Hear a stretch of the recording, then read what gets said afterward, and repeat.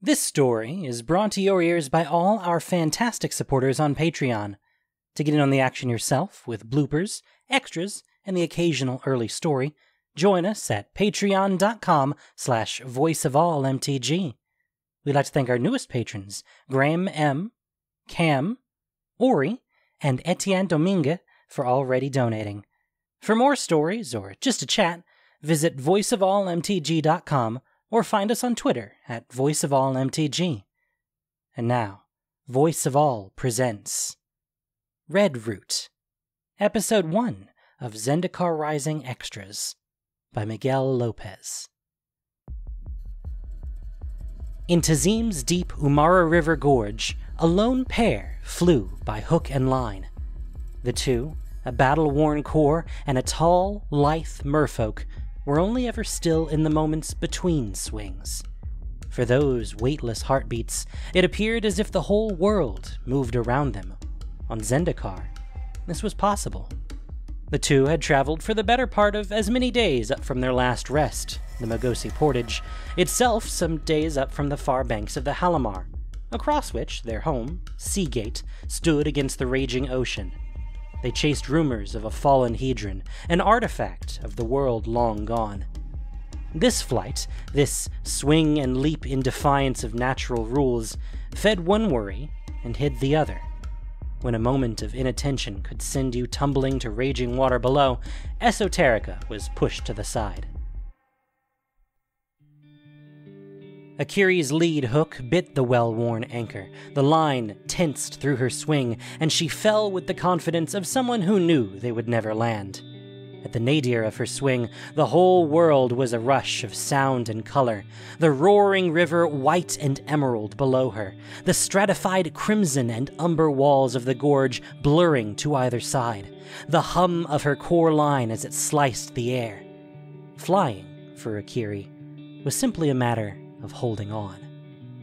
Akiri and her companion Zareth traveled up the Umara River Gorge, a long, stable, well-textured valley carved over millennia by the Umara River. With sheer walls plunging hundreds of feet from rim to river, the gorge bristled with natural and artificial anchor points, the best of them painted in bright colors for line slingers eager to make good time. A stiff wind raced down from the gorge's heights, perfect for downstream navigation if one wanted to take the fast route to Halimar Bay. It was a canyon of flight, one of the few stable places in all of Zendikar. To a master like Akiri, traveling the gorge was easy as walking. Akiri pulled through her swing, using her momentum to propel herself forward and up. A flick of the wrist, and she was free, soaring. A weightless moment between flight and fall, critical for rest, to catch one's breath. Akiri did both, sighted her next anchor, and threw her following hook as she started to fall. A small thing, a moment unwelcome. Fear, the old friend, always there. Should the hook miss, impossible, or the earth break, quite possible, but unlikely given the rock that composed the gorge, then Akiri would not fly. She would fall, and that would be the end of her. Another core swallowed by the Umara. Another core who forgot what Zendikar thought of them now. Even those born to walk tripped once in a while. Akiri's following hook caught, bit, and held. She felt the impact resonate through her line, through her arm and into her heart, and she swung up from the earth without fear. On this swing, she would not falter. She would fly. Shouting behind her reminded Akiri that not everyone was so meditative in their practice. Zareth, her old friend and companion, whooped and hollered each time he flew an apex, cheered when his lead or follow hook caught an anchor and egged her on. Akiri! Go red! Red route! Red route was a difficult, quick hook route up the Umara River Gorge. Akiri knew it well. She'd set the route herself during the battle, scouting and building the red for her company of skilled line slingers. Back then, it was to outpace hungering beasts and the Eldrazi broodlings that stalked the high places of the gorge. Now, line slingers ran the red to settle bets and show off. A change for the better. A few momentum-building swings, and she was ready. At the apex of her next swing, she held her throw, twisting in the air to look back at Zareth, her white hair whipping around her face. Flying behind her, Zareth still looked like the lanky merfolk Filch that tried to steal her hooks all those years ago, only now with a bit more age to his scales and his own set of hooks. Youth, though it quit most, never really left him. Follow! Akiri shouted to her old friend. She fell, twisting, and flung both hooks out before her. Redroot had anchors on both sides, and she would need the strength in both her arms to make the next set. She trusted Zareth to match her movements, if not her pace. The fear was there, yes, always. But the freedom. Akiri and Zareth's happy shouts echoed up the Umara River Gorge. Ahead, there was danger. That was a given across Zendikar, and especially so considering they had been dispatched by Seagate to follow up on rumors of a fallen Hedron. But for now, that seemed very far off. Together, Akiri and Zareth flew.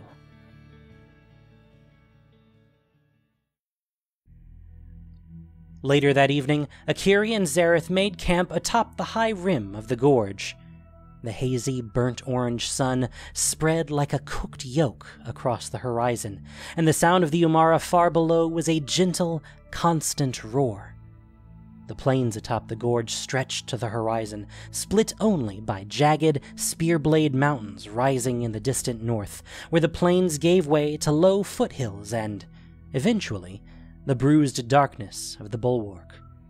Mountain roots hovered across the horizon, as if one had taken a double handful of rocks and sand, threw them into the air, and froze the silicate rain and fall.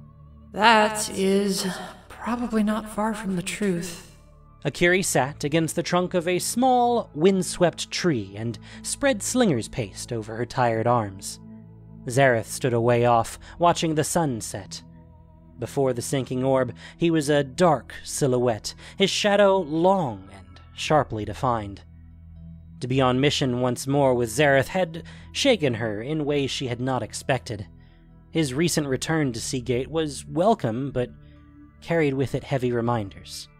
Reminders of what had been done not only to Tazim, but to all of Zendikar. Reminders of those who had committed the act, people who could dance between worlds, dip their brilliant light into them for a moment, and then move on with ruin in their wake. The sun sank and the day cooled.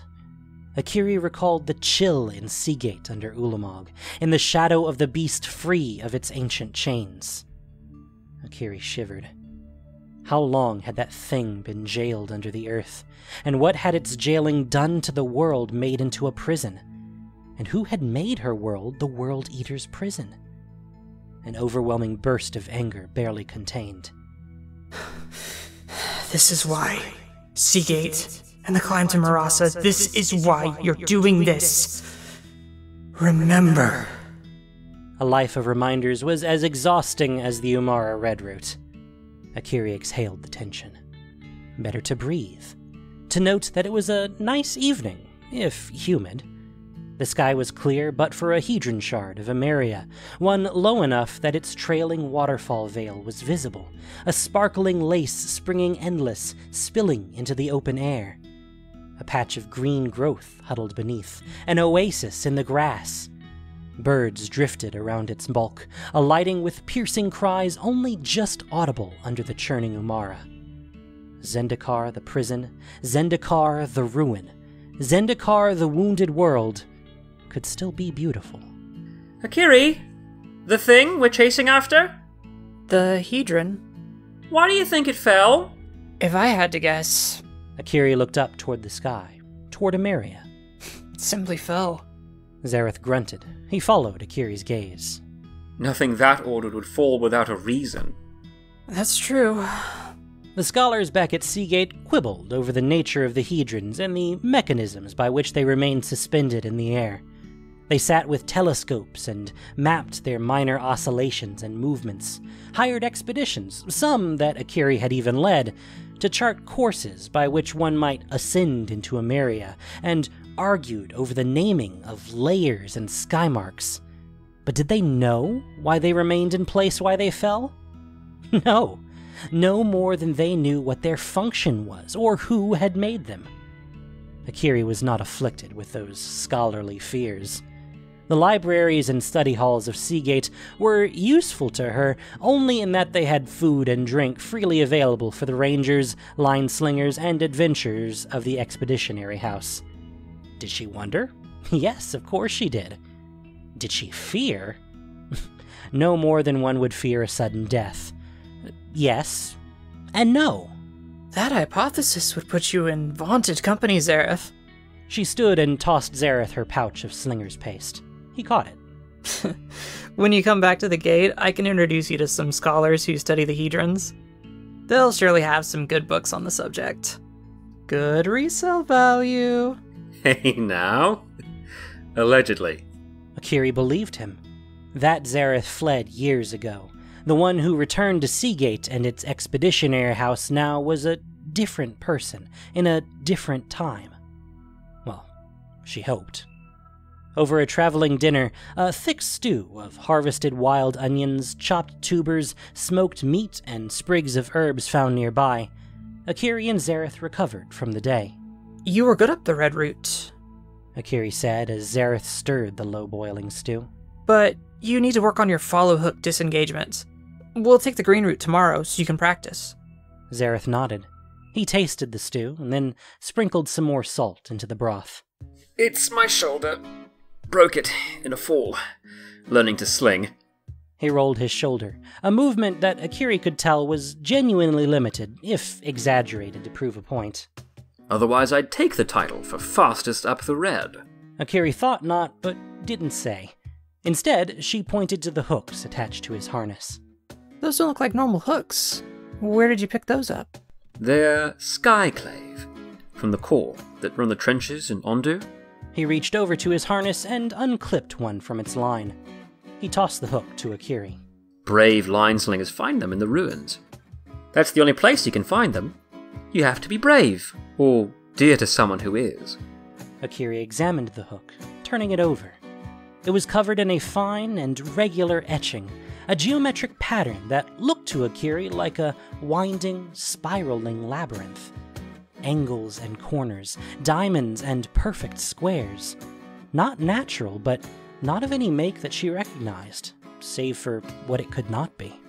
Did you find this one? No. I was dear to someone brave. A sad smile crossed his face. Anyways, they'll never let you down. And yet? My shoulder, I know. Don't believe everything anyone says, right? Zareth's clever smile. Akiri knew it well. Mirth lurked around every corner. Likely how he fell. It's beautiful. She passed the hook back to him. The pattern carved into it. Just like those on a Hedron's face. Zareth nodded. I saw many of them in Ondu. Landbound at one even. He turned the hook over and a small smile crossed his face. Here. You take it. I have others. Thank you, Zareth. Akiri took the hook. She reached over to her pack, pulled her main line, and secured the skyclave hook to it. She did not need to ask Zareth where his supply came from. In fact, I might be better off not knowing. She stowed the hook in her pack and returned to her seat with a waxed canvas case from which she pulled a map. Akiri rolled the map out on the dry ground and pinned its corners with some nearby stones. Zareth ladled out their dinner and sat opposite the map. Tomorrow or the day after? Tomorrow. It is only 6 miles to this waterfall. The Hedron should be at its source. She pointed to a marked but unnamed fall on the map. Do we need to worry about them? For a moment, Akiri was confused, but then... The skinless titan, eclipsing the sun. Waterfalls of ocean water spill from its looming form. It spreads its arms as wide as the horizon, and Seagate shakes and shimmers with heat. She knew. No. They're gone from this world. We won. Her throat was dry as dust even now at the thought of them. Zareth ate, regarding the map, but Not really looking at it, Akiri noticed. Looking through it. She knew that look, the faraway way that caught those who had seen things no one should. Nighttime stained orange with fire, the stink of quick-rotting dead and the screams of the living, her sword heavy and slick with steaming blood. The Eldrazi killed with a touch, some with their mere presence. Comrades crumbled to white ash, choking the air she struggled to breathe. The first rush of the brood beasts nearly overwhelmed them, but somehow they held, and the air sizzled with energy, and the next wave crashed into them. She remembered how inexperienced Zareth had been during the battle. He had been pressed into the liberation of Seagate because he could hold a spear, assigned to her unit because so many had been killed. He was tall for his age then, and the other conscripts thought him older, more experienced. She'd only been a handful of years older than Zareth when the Eldrazi burst upon the world, a core who thought herself invincible because she had learned to fly as her ancestors did, with hook and line, and Zendikar itself as her wide-open playground.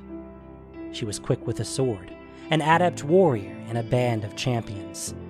Even then, her skill and grace had won her acclaim across Zendikar, and had given to her a sense of being beyond herself. With her kin and loves by her side, she did not fear when she first heard the news of the Titans bursting from the earth. What were they but another chance to cover herself in glory? She and her band would join the forces of the living, fly triumphant in the face of these things others called gods, and save the world. She had thought. Akiri, I am sorry to have left the way I did. He spoke softly, a whisper Akiri did not know him able to voice. I couldn't take the quiet. I thought that I would be free of it all if I went far away. Away from Seagate, and Kaza, and Aura, away from all of it. The small muscles of his jaw pulsed as he spoke through old pain. Away from you. The sound of the ocean never still. The rough gutter fights of human, core, and merfolk against dust-making Eldrazi drones and lesser spawn. Above, the crack and flash of the walker's magic blasting apart more terrifying beasts. She could be mad at him. Akiri could have raged at him for how he left, and for the things he stole, for how much Kaza had wept for him. Aura certainly cursed Zareth for his flight and threatened to kill the boy if he returned. But that was Aura being Aura, and Akiri knew he was only dramatic in his anger. It hid his love and his fear. She could be mad at him. In her own young life, Akiri learned hard the cost of leaving without saying goodbye.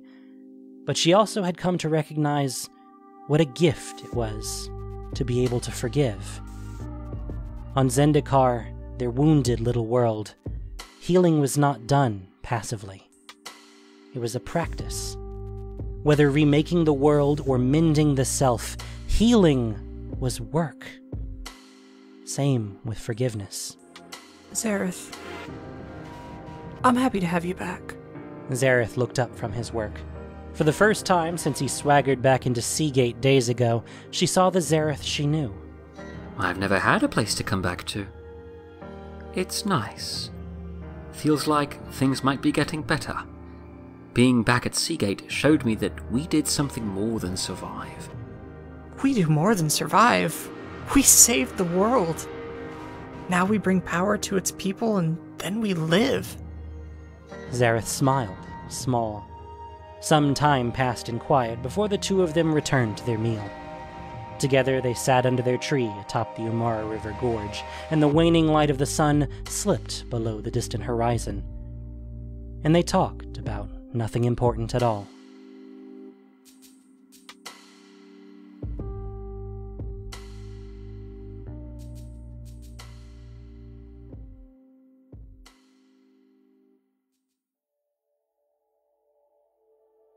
The next day, they reached the site of the fallen Hedron.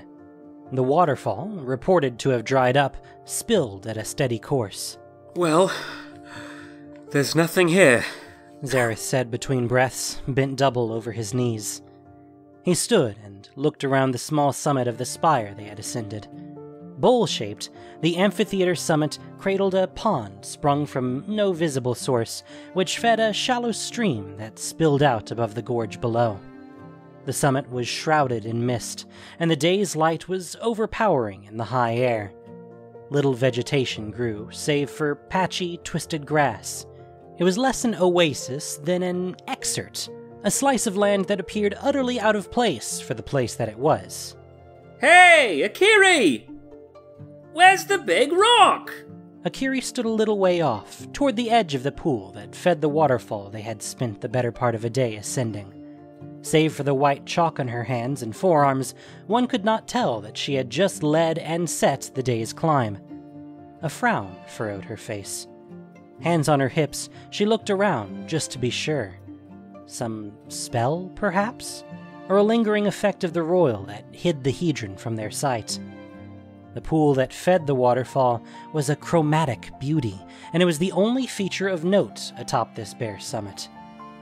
Mineraled in brilliant reds, blues, greens, and yellows, the crystal-clear water was still as a held breath. It didn't take any deep investigation to see that Zareth was right. It's not a rock, it's an artifact. 3 days of hard travel, line-slinging, and this final climb to find nothing. Not even a big rock. That's a pretty pond, at least. Akiri grunted. It was a pretty pond. Don't drink from it. Poisoned? That's possible. Akiri scuffed a small stone from the bank into the pond. It skipped into the water, and then vanished. More likely to be magic. Maybe that's what happened to the hedron. Absolutely possible. They stood and let the wind fill the silence. It whistled, lonely. What now? Akiri looked back to Zareth, and then past him. The whole of Tazim spread out, hazy through the golden mist of the wind-whipped fall. Hidden beyond vision was her answer. We go back to Seagate. No beacon could be seen this far out, but one could imagine it and the city beneath. Shining, distant, but full of promise. A glittering city at the mouth of Halimar Bay. We still have work to do. Back there. Up there. Zareth peered with her, looking for the easterly horizon. In the meantime, it's a nice view. Not all bad, even if the work is not done. Akiri gave him a soft smile. Come on then, Zareth. Let's go home.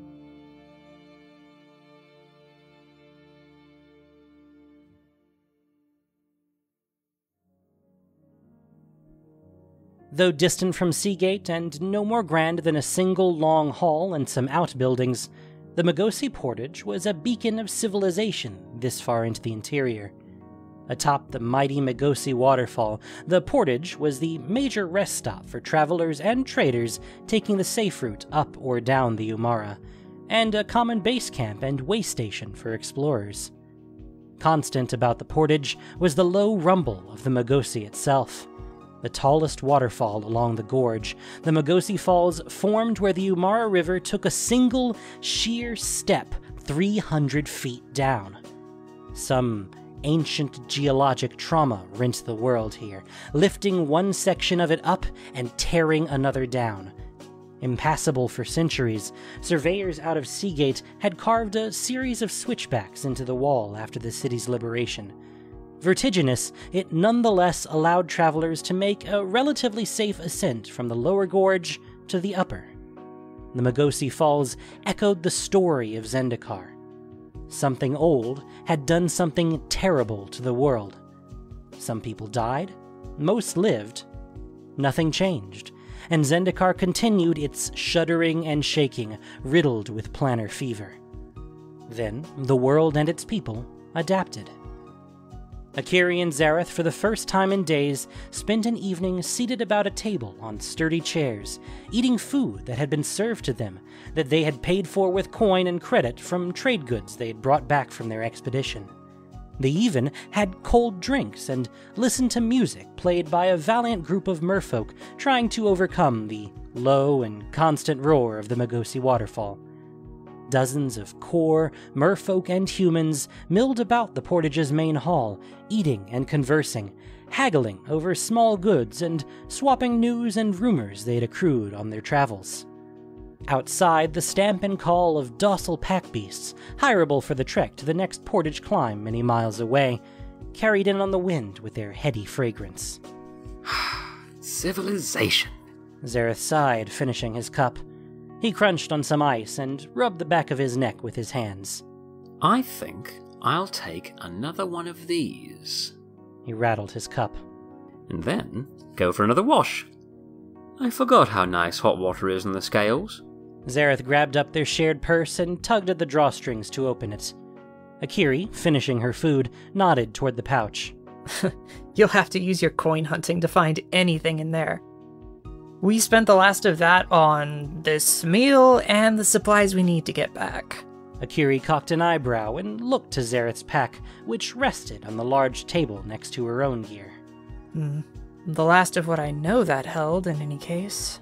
Hey, you won't let me lighten any pockets here. We're representatives of Seagate, Zareth. We're not hungry conscripts anymore. Right, we are thirsty members of Seagate, Akiri. The scholars get their maintenance taxes. I don't see a difference in us getting our share. She busied herself with clearing her kit from the table. The scholars earn those taxes through their work, same as we earn ours. Now, to that point... Akiri reached into her main pack and fished out a small purse which she tossed on the table before Zareth. It landed with a heavy thud and the sound of gold. You didn't. He grabbed the purse, opened it, pawed through it, and pulled out a coin. I found us work. Pays half now and half at the end. A caravan bound for Coralhelm, set to depart tomorrow. At least that is on the way. He plucked a few more coins from the purse, tied it, and stood. Early morning departure? Would it be any other way? Fine then. I'm off to find another drink. Zareth. Akiri stopped him. She upended the coin purse, and pebbles spilled from it. Zareth laughed and held his hands up. Caught me. Let me get your round then. And some of those dumplings. The ones with the sauce in them. Zareth left and returned with drinks and food. He sat, passed her share across the table, and the two of them set to eating.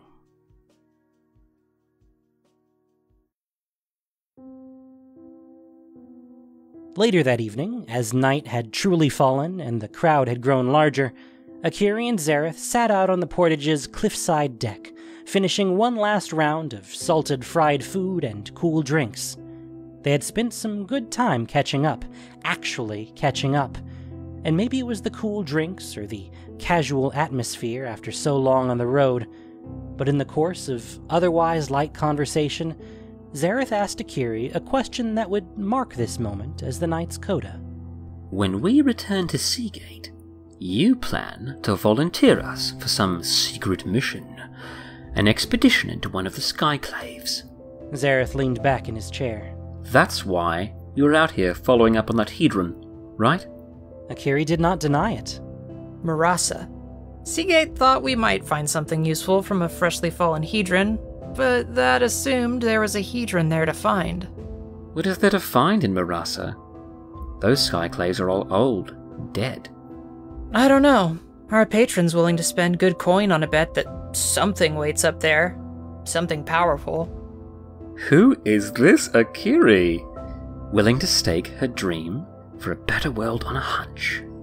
Akiri nodded. The money is good. No one spends that amount of coin on a hunch. It's a bet. A bet that what we find in Marasa could help us fix our world. I know it's my pattern, but we could leave in the night and head for some other land. You and I, together, with your skill and my charm, we wouldn't want for anything. Akiri shook her head. This is our world. All of its agonies and sickness. Fixing what has been done to her is our struggle, our charge, our place. We can't leave. You might not return. Yes, we have the same fight as any bloom after a long winter. 100 of us might wither in the late cold, or be cut by a jealous gardener, but there are too many for spring not to come. We have to try, no matter the cost. And if we find nothing? Akiri sipped her drink. Hope, at least. I suppose you can bring that back. Give people something to dream about. Hope? No. No. People cannot make a fervent blade from hope, or shape that feeling into a tender knife. I don't want to give people hope. I want to create power for our people. Find a way to give our people, all of Zendikar's people, the means by which they might shape a weapon from their pain, and use it to heal this world for good. Zareth leaned back from his conspiratorial hunch. Akiri was rigid serious. Look, I think I've had enough, Akiri said, breaking the rigidity that had gripped her. She indicated the empty mugs and plates. I'm going to bed. I'll see you tomorrow? I'll be there, Akiri. Will you? You asked me to be there, so I'll be there. Akiri regarded Zareth for a moment. A long moment.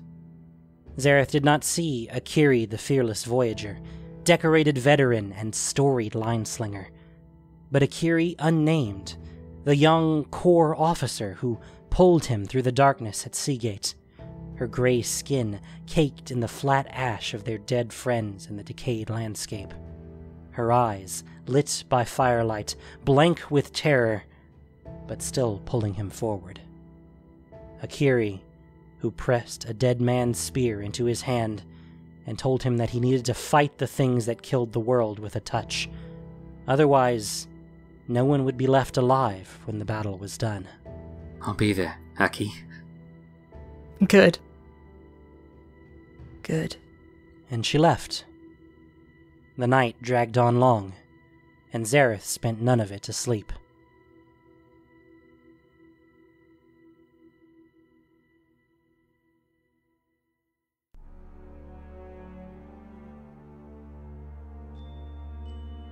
Thank you for listening to this production of Voice of All. As listener-supported entertainment, we rely on you not just for the voices of the characters, but also to keep us going and growing. If you enjoyed what you heard, please support us by reviewing and following us on your favorite podcast apps or YouTube, or just plain sharing with your friends. You can also support us financially on Patreon for exclusive perks. Red Root was written by Miguel Lopez. The podcast was produced and edited by Gendo Okeshi, with sound editing by Nockshade. This week's story featured the voice talents of Arden Hughes and Tristan Sellers. Voice of All is unofficial fan content, permitted under the Wizards of the Coast fan content policy. Magic the Gathering is copyright Wizards of the Coast. Thanks so much for listening. Y'all have a great day.